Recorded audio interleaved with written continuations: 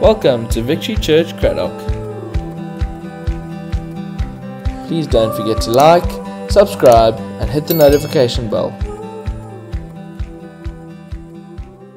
It's so lovely to be with all of you, and I just want to start by just telling you all how much we love Will and Jeannie. And Ryan and Rhonda are so special. It's like we've come from Durban, from family to family. And I'm just so proud of what you guys have done here in 2 years and just the amazing love for all of you. So thank you. We just want to say from Harvest, thank you so much for loving them and for taking such good care of them and Ryan and Ron's. So I just want to start by praying, if we can just close our eyes. So Holy Spirit, we say that you are the most important in this room right now.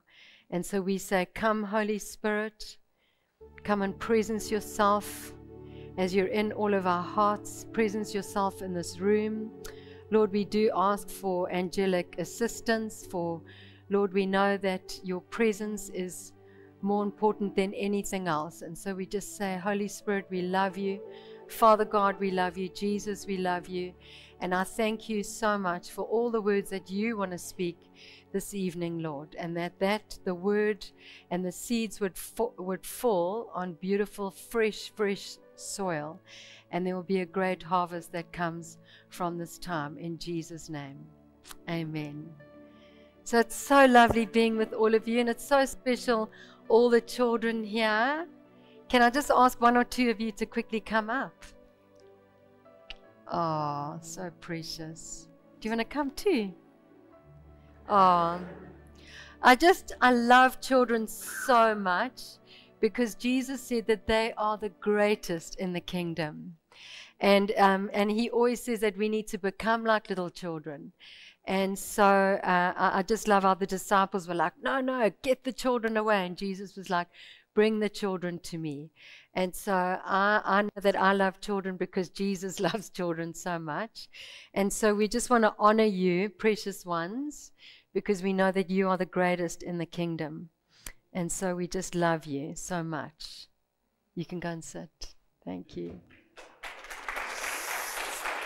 And I'm quite sure the Lord says that we need to become like little children, because as we get older, we have more fears, or our imagination, creativity, all of that seems to die over the years. But these little children are creative, and that's why it's so important. So lovely to have all these teachers and principals and deputy principals and everyone all around, because we need to just they need to keep being creative and imagining and all of those things. So I'm really passionate about children. Just to share very briefly, Richard and I have got 5 beautiful children. We love them so much. Gemma's a matric, Chloe's in grade 10, and then we've got Josh in grade 8, Gabriel is in grade 6, and then Ben's in grade 4. And if I could have had more kids, I would have. So, and I'm a principal of a preschool. It's called Seedlings. It's part of Harvest Church. And we've got nearly 90 kids with us, but it's so wonderful. We've got Hindus and Muslims, but we always say that we're a Christian school. And but it's so beautiful. The Lord told me one thing. He said, Tans, I want you to teach them the Lord's Prayer. And so we sing the Lord's Prayer with the children every Wednesday and every Friday morning. We sing, Our Father who art in heaven, hallowed be thy name. So we sing the Lord's Prayer, thy kingdom come. And it's so beautiful seeing these little 2-year-olds going, thy will be done. And I just love it, because when they're 80, I know that in their last moments, they're going to go back and go, Our Father. And actually, it's a salvation prayer. And so I just want to encourage all of you to sing or say the Lord's Prayer with your children or with your nieces and nephews, because it's such a powerful prayer. So I'm very passionate about the Lord's Prayer. I've got so much to share with you. It's absolutely going to be very difficult to share it all in half an hour. So what I want to start off with is encountering Jesus. because I know that when we see Jesus and when we encounter him, we won't ever be the same again. And I got saved at 23, but I remember flying on an airplane to America. There was a revival there, and I had a face-to-face encounter with Jesus. And I still feed on that encounter that I had with him. And so I think whenever there's a message, it's always like, I just want to get people to encounter Jesus. Because when we see him face to face, we will never ever come under religion or under law or anything like that at all. We will know this King Jesus. And so I wanted to have a time of us later on just to have a soaking time and I've been praying since Jeannie and William invited us that each and every single one of us would encounter Jesus. And, so I know we need to have scripture to make sure that this is all, because I know in the word it says, and that you will never see the face of God and all of that. But there are so many scriptures that he wants us to see him. And, it says that we are seated right now with him in heavenly places.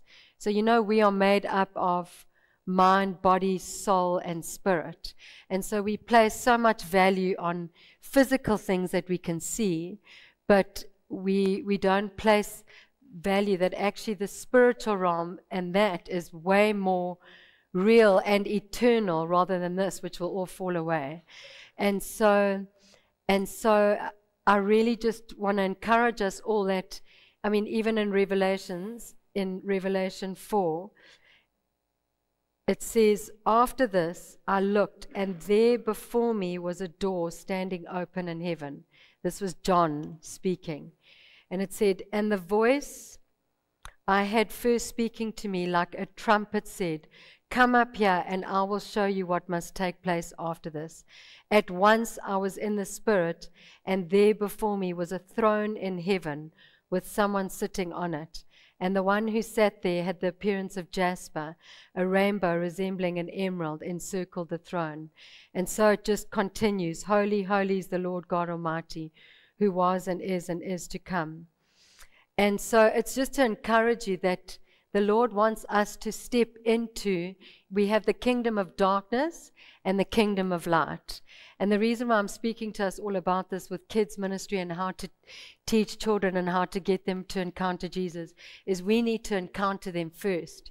We need to walk through that first so that we can bring them in. And they're able to see so easily, but somehow we never validate what they see or what they feel. They'll feel scared or whatever, and we'll go, no, keep quiet, go to bed. But actually they're either seeing or they are feeling. And so it's just to actually encourage, what do you see? What do you feel like Jesus is saying? And to make that conversation so real for them and to encourage that. So I just wanted to read that with you. And also Ephesians 2, it said, and God raised us up with Christ and seated us with him in the heavenly realms in Christ. So that is where we are right now. And Jesus wants us to see from heaven's perspective, because if we're not able to do that, we're not actually able to bring the kingdom down. Let it be on earth as it is in heaven. And so as we experience more and more of the kingdom, are we able to bring the kingdom down? I wanted to share with you as well from Jeremiah 1 verse 5. It says, before I formed you in the womb, I knew you. So God knew each and every single one of us before any of us was born. And so he knew us, which means that we were with him. So sometimes, our minds can't comprehend all of the heaven and earth, but actually God wants us to step into a bigger reality of where we're from and what we're here for and where we're going back home to.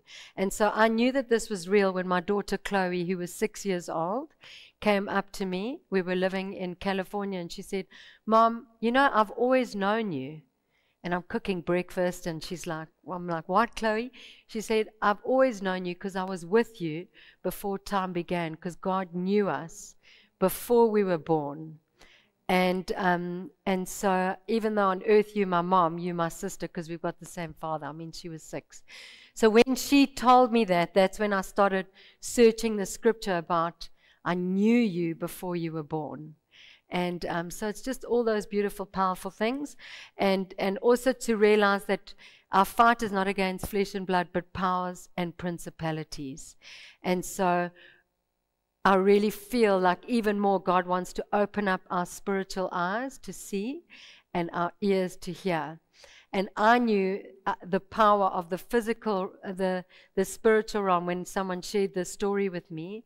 She walked into a restaurant, and when she walked into a restaurant, there was absolute confusion. People were saying, where does this burger go? No, this goes to table 6. No, that's for table 7. Oh, no, we made 2 burgers then. There was just complete confusion in the restaurant. And so the lady said, okay, Lord, what's going on here? And he said, I want you to look up to the ceiling. And she looked up, and she saw this huge demonic sort of creature, like a slimy, slimy creature on the ceiling. And she just said, Lord, what is that? And he said, it's a spirit of confusion. And so he just said, take authority, because God said, I've given you all authority as sons and daughters of God, and command that spirit to leave. And she looked at that spirit, and she said, in the name of Jesus, I command you, spirit of confusion, to leave this room. And all of a sudden, that thing just did that, and just literally left out of the restaurant. And all of a sudden, everyone's like, oh, this goes to table 5, and this goes to table 4. And when she told me that, everything changed in my spiritual walk with the Lord. Because I just actually realized our fight is not against flesh and blood, but powers and principalities. And so when Jeannie and Will asked me to share, I really felt like God wanted us to, even in Job, I just want to read it now. It says, because there was so much confusion with all his friends talking and everything. And then towards the end, he said, Job said, my ears had heard of you, but now my eyes have seen you. And that really stood out to me. It's like Father God wants us to see in the physical and in the spiritual. And as we're able to do that more and more and more, are we able to train and teach these kids, because we don't know what they're going to face. But we want to train and teach them in the spirit to see and all of that. So it's just so exciting that he wants us to do. But, if we walk through earth not knowing this and that, we just, people perish for lack of knowledge. So Lord, even now, I thank you, God, that you open up our spiritual ears and our spiritual eyes. And Lord, even that you would open up our smelling, our hearing, our seeing, our tasting. That even, Lord, the fragrance of heaven would just break out. Lord, we just want to say, let it be on earth as it is in heaven, Lord, that we would even smell the fragrance of lavender or roses or whatever you want to do, Lord, that you would open up our smell, our taste, our touch, that we would be able to walk and operate in the spiritual realm more than ever before, Lord, in Jesus' name. Amen. In Jeremiah 33:3, it also says, call to me and I will answer you and tell you great and unsearchable things you do not know. So just be encouraged. As you call to him, he's going to show you great and unsearchable things. In 2 Corinthians 4 verse 18, it says, so we fix our eyes not on what is seen, but on what is unseen. For what is seen is temporary, but what is unseen is eternal. And so he really wants us to see more and more and more. And so what I would love to do is just tell you the different ways that God speaks to us. Because if we have a soaking session now, which we're going to do, God speaks to us in different ways. So he could speak to us where we audibly hear his voice. We could hear him in our inner audible voice. So it's actually... we hear a voice and it sounds like us, but it's the Father speaking through a whisper. Spontaneous thoughts, you'll just carry on driving in your day and suddenly a thought just comes into your mind. Feelings or impressions, I don't know if you've ever walked into a room and all of a sudden you just feel depression, or you walk in and you can feel the atmosphere change. And so, if you could see in the spirit, you'd see it's probably a spirit of depression or a spirit of suicide or a spirit of death or whatever it is. But actually, you know, God's showing us and speaking to us by feeling or impressions, by knowing through scripture, through other people. You could have a conversation with someone and suddenly someone's like, you know, they just say something out of the blue, but it's actually God speaking through them to you. Through signs like colors or numbers. I often see 12, 12, 22, 22. And if I look at my watch, I often see double digits. And if you're not aware of it, then you won't see it. But sometime, once you're aware of it, you'll start driving and you'll see a car registration.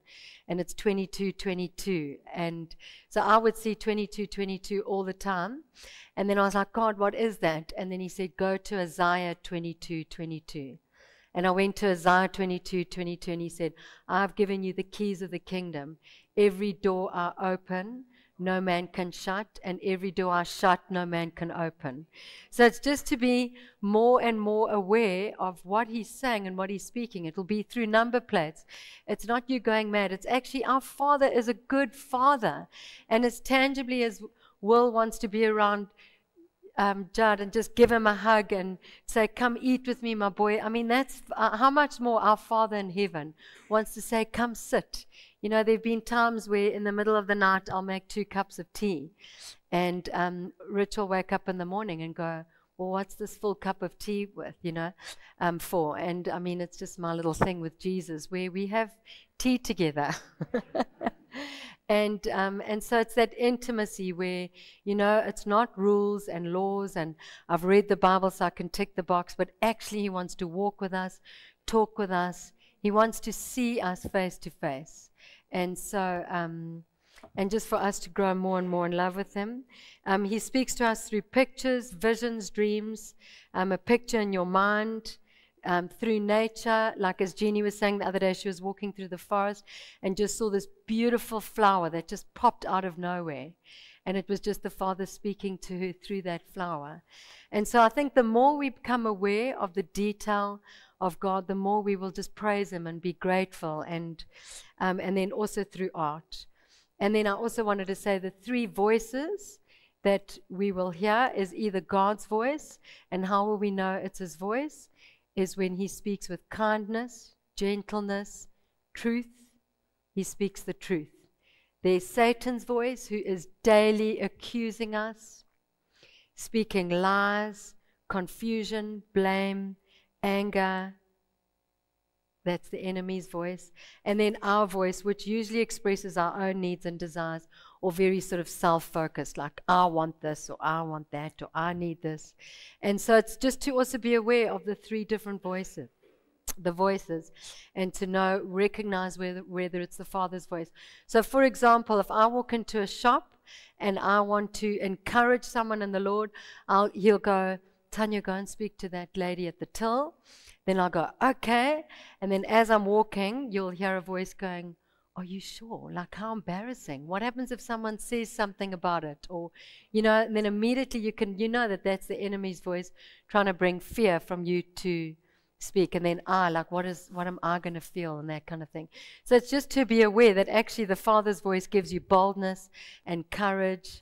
And so I just wanted to encourage you with always go, is this the Father's voice? Is this the enemy's voice or my voice? And then to also say that, you know, put your hands on your heart. So these are the eyes of your heart. And God has given us our imagination as a gift to us. And so when we have this time of just soaking in his presence, like even now, if you all close your eyes and I say, can you see an apple? Are you able to see an apple, a red apple? And close your eyes, can you see a waterfall? So it's as easy as that. We don't have to overthink it. As you close your eyes, you see a waterfall, you see a red apple. It's a gift that the Father's given us, our imagination. And so if you imagine it, that we are mind, body, soul, and spirit. So when we pray and ask the Father to take us to heaven or to take us to see the throne room, it is our spirit man, which is completely connected to God, that is able to encounter him in heaven, because our body falls away. But then we overthink it and we stop it and whatever. So I just want to encourage you, just allow God to do what he wants to do with all that you have. So our image center is a tool that God has given us. And in Ephesians 1 it says, I pray also that your eyes of your heart may be enlightened, opened, in order that you may know the hope to which he has called you, the riches of his glorious inheritance in the saints, and his incomparably great power for us who believe. So this is how we can teach our kids to experience heaven and to see Jesus. So that's the one thing I want to do. I just want to have us so all of us have got a special secret garden with Jesus. So one day when we leave this earth, our bodies stay, but our spirits go to heaven. And so God's not waiting just for us when we're in heaven to experience him. We want to know him. It's like that we may know him. And so you want to know him on earth. You want to know what he loves. You want to know what his favorite colors are. You want to know how he's feeling. I mean, Jesus wept. Jesus, you want to know him. So when you get to heaven, you're not like, I could have known him. And so all of us have got a secret garden, whether it's you close your eyes, you step straight into your special garden with him. And Jesus is always wanting to meet with you. I mean, there's the river of life in heaven. There's the throne room where the Father sits, and angels just encircle the throne, going, "Holy, holy, holy is the Lord." And so the Lord just wants you to really just step into encountering him. So that's what I would like to do. And then after you have that time, here are some crayons. So remember, we need to become like little children. So you're welcome to come and get a piece of paper and crayons and just draw what you saw, or draw what you feel, or draw what you heard. Remember, God speaks to us all in different ways.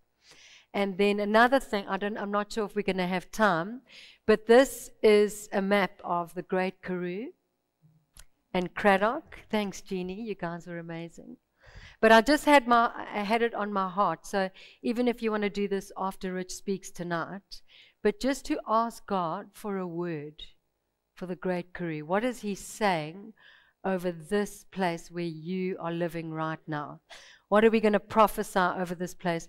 What do we see? What are the words that have been spoken over? So there's paper here and there, and then you're also welcome just to pin it all over here, because we need to declare and speak life over this place. If there's been loss, if there's been drought, whatever it is, we're going to ask God to come with rivers of living water, and we're going to speak blessing over this Great Karoo. If we want salvations, can God save a whole city in a day, a whole nation in a day? We just want to speak life. So just ask God, even as Rich preaches, just ask God for a word. And then, because there's something about recording, there's something about actually writing. So we just declare the harvest is ripe. There will be souls saved. Even if you want to stick here, people that you still want to see saved, just to call out to God for their salvation. But there's something about just declaring over this place that there'll be revival with the youth, or revival with just whatever you feel, just to come and put that over there. So I just want to invite you into this space, and just for you to close your eyes. So you're welcome to lie on the floor, or you're welcome to sit. But just find a space in the room so that it can just be a time of just you and Jesus. Do you want to lie down on the floor? You're welcome. You just be comfortable. Don't worry about anyone around you. Just close your eyes.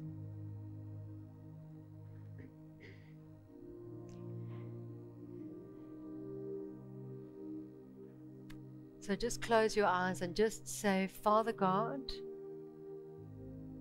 can you take me into my secret garden with you?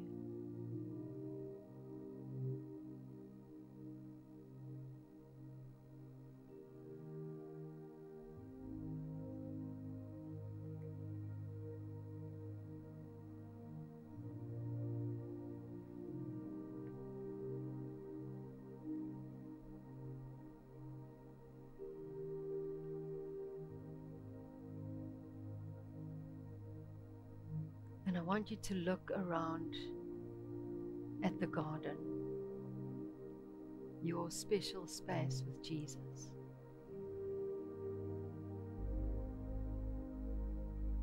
Look down at what you're wearing.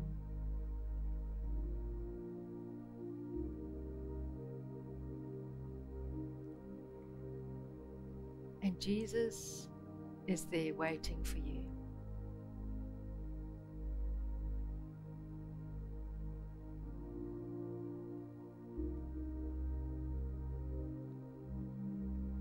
Walk towards Jesus.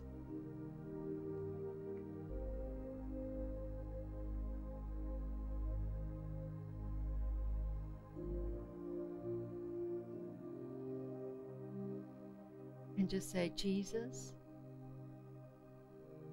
what do you want to say to me?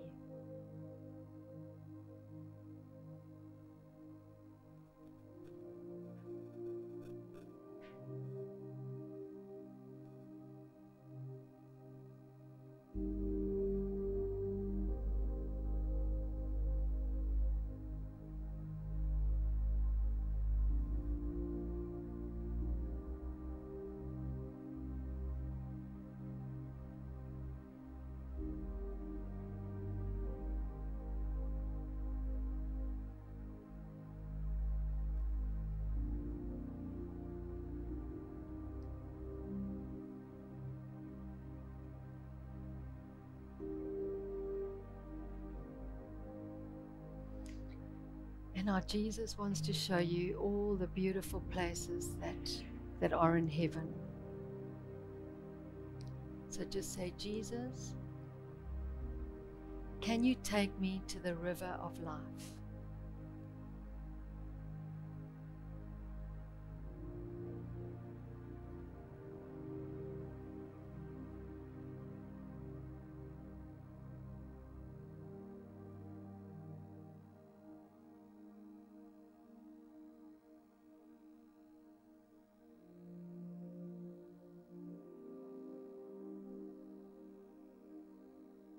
Swim in the river of life with him.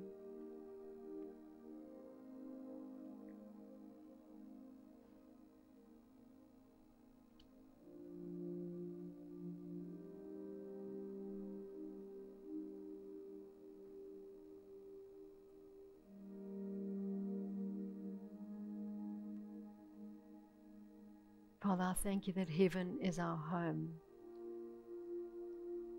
And this is where we've always been. And I thank you that you're going to show us more and more of heaven, so we're able to bring it down to earth.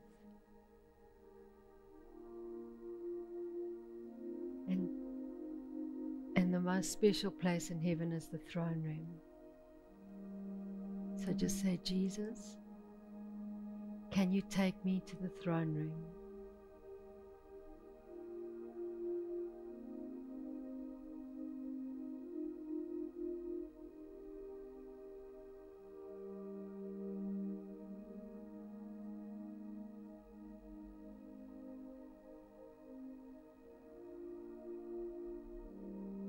And you'll see Father God seated on the throne. Ask Jesus to take you to your Father God.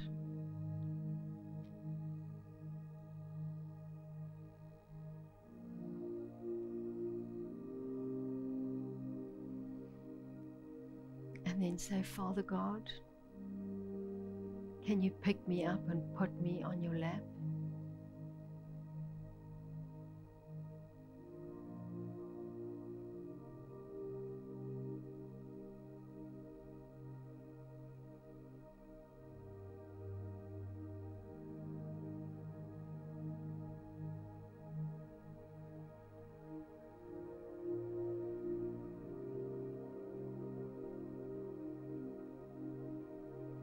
And just allow his unconditional love just to flow from his heart straight into yours.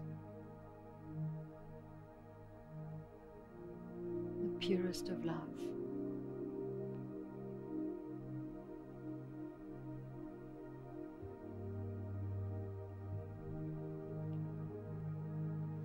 And then say, Father God, What were you thinking when you made me?